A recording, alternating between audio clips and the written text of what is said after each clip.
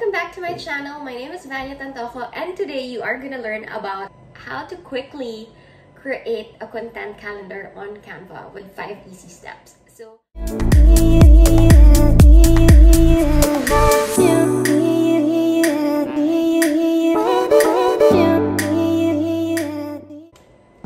it's just going to be the screen and a little bit of snippets in between. And we are going to learn this quickly, so I do suggest that you all also get ahead and get your own laptop so that you can follow through what we're going to do. So that's just 5 easy steps in creating a content calendar on Canva. If it's your first time, thank you very much that you're here, and I do hope that you subscribe to my channel so you can also learn more about digital marketing, social media, freelancing, and a lot about work from home. This video. So if you don't have Canva for desktop yet, you can go ahead and download it from the website itself. You can check on what's compatible with your computer. Go ahead and create posts first. So that's the first step. You have to create different posts, at least 12 posts if you are targeting to schedule for a month. So for example, for this one, we already pre-created some posts here that are going to be scheduled for a client. This is a 1-week schedule because they're doing every day, so we are just doing 1 week for this sample. After creating the sample posts that you want to include in your calendar, next step is to actually put in the captions as a comment. So what you can do here is to go ahead and click on the first video and click this little bubble here to add a comment. So in the comment section, you can put the caption. So make sure to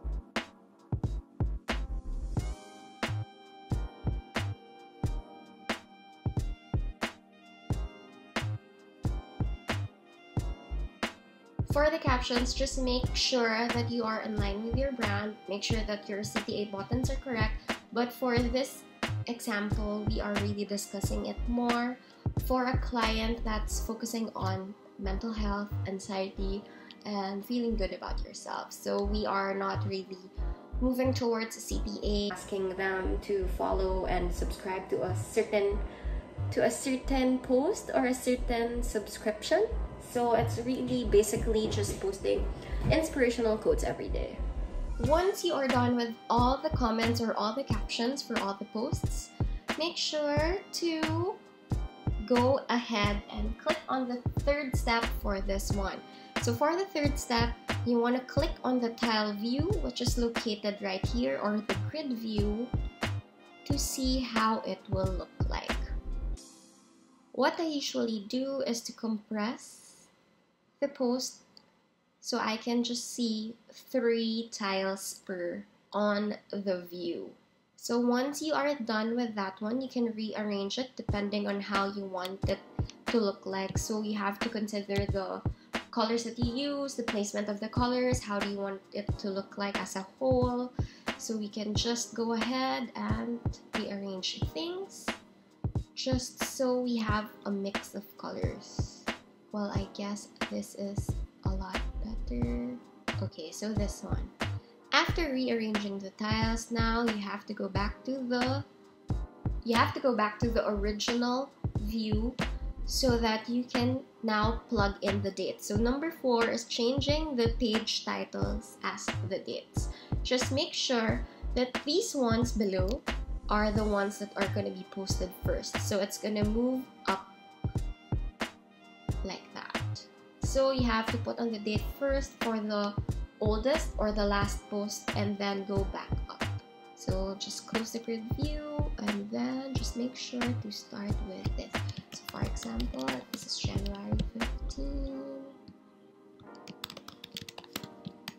Of course, some considerations for your scheduling of posts. You have to make sure that to check on the insights depending on how active your clients are. But for this case, you have to consider posting every day because that's what the page is all about. Okay, so basically you have all the dates here already. Now you just have to have this approved to the client. So what you want to do is to actually share this one and then plug in the email address if the client has Canva as well. But if they do not have, you can go ahead and share your screen while presenting to your client during a meeting so that you can also explain what you want to do with each post. So that's the last step already, and then we just have another trick for this one. If you are working in a team and collaborating with the post, you can actually share this one and ask a teammate. So for example, for us, we already have a team available, so you can just quickly click this one and then they click and edit so that they would be able to see all the posts. Again, that's the last tip. So if you are collaborating with different writers, for example, someone else is actually creating the headlines for your post, you can easily share Canva files to them by just clicking the share button and then just plugging in their email address, and then make sure to give them the edit option so that they can edit whatever it is on the screen.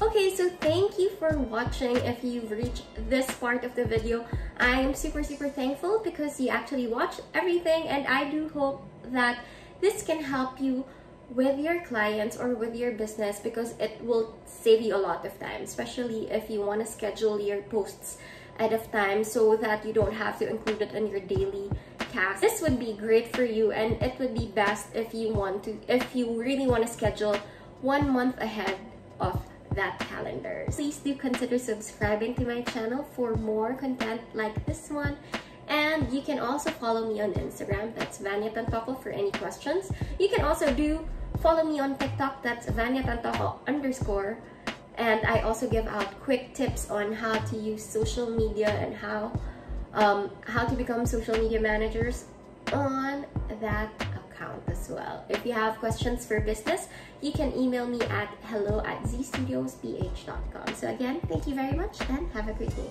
Bye.